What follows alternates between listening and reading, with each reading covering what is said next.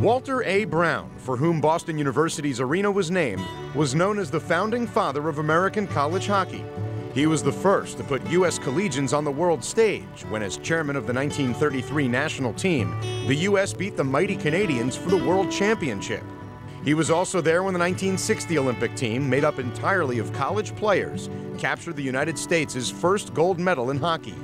He died 40 years ago, and since 1971, the Terriers have played hockey in the arena bearing his name.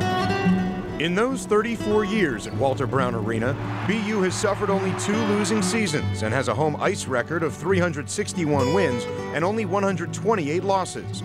The building holds many memorable moments for the hockey fans of Boston. You know, my favorite memory is just winning. We were so successful here.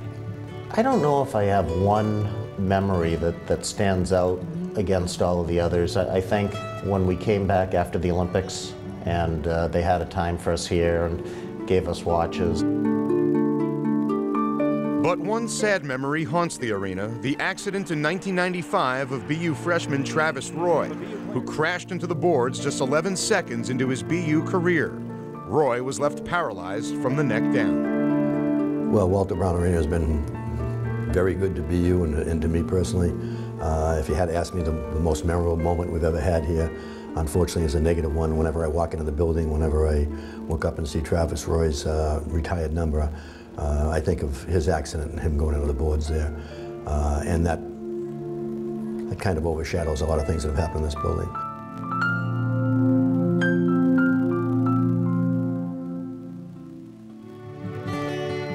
Now Walter Brown Arena, with its memories, good and bad, is at the end of its reign as home ice for the Terriers.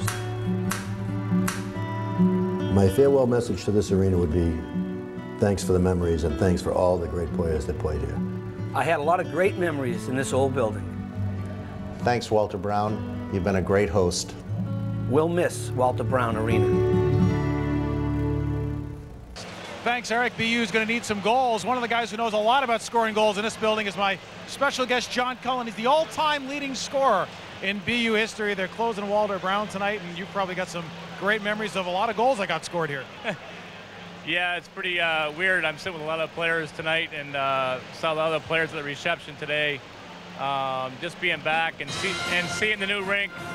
I'm a little jealous what the players are going to be playing in tomorrow night, but a lot of great memories here, and hopefully the guys can come back tonight and win the game. What's the key advantage of Walter Brown Arena? I mean, what made it such a home ice building? Right there, that band. You know, where I came from, I grew up in Canada, a little town in Guelph, Ontario. I'll never forget playing and hearing the band and all the kids cheering for you. It was a smaller rink, and it was always sold out. So it was, you know, the fans are great. It was always loud, and it always got us up for every game. The more that the years separate you from your playing career here, do you grow more to appreciate what you had here? Yeah, I mean, it's like I say, coming back to see Coach Parker and, you know, David Quinn I played with. You know, he's not here. He's coaching the World Juniors, but amazing thing coming back. It seems like we were just on the ice here, you know, a few days ago, even though it's been a lot of years. So it's just a great memory.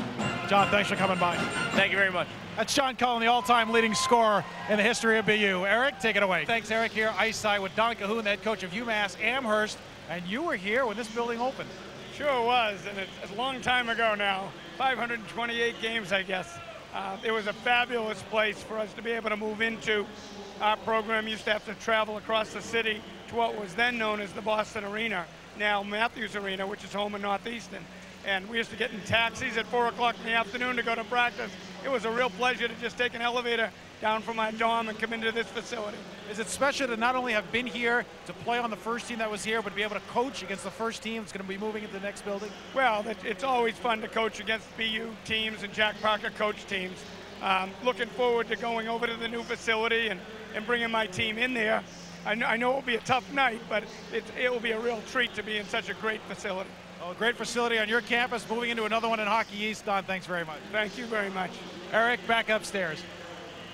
Thank you, Dave. What a player. Coach Cahoon, 2 national championships here at BU. We'll see if his alma mater is able to come back in the third. We'll look at highlights next.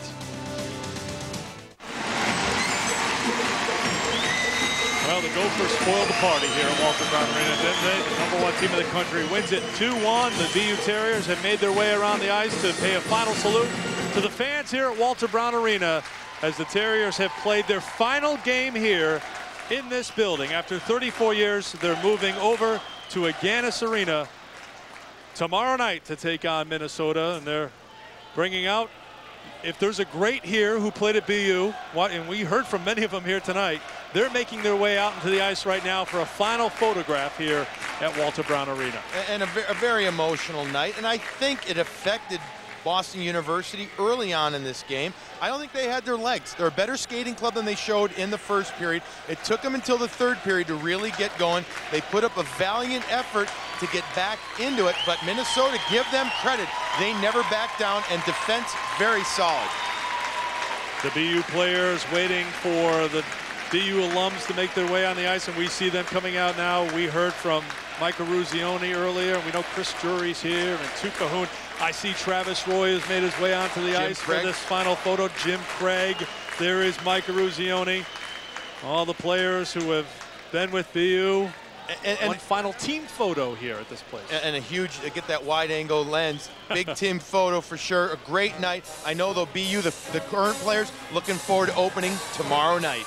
And we will be there with you tomorrow night as the Golden Gophers and the Terriers take it down the street for the first game at Agganis Arena. Our final score, Minnesota 2, Boston University 1.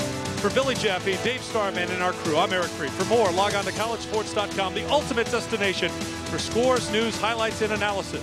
This has been a presentation of CSTV, #1 in college sports. Join us tomorrow at Agganis Arena as Minnesota and Boston University meet again. For the final time, we say good night from Walter Brown. Short-handed MacArthur, he scores! You never take for granted what you have here. Thanks for the memories, and thanks for all the great players that played here.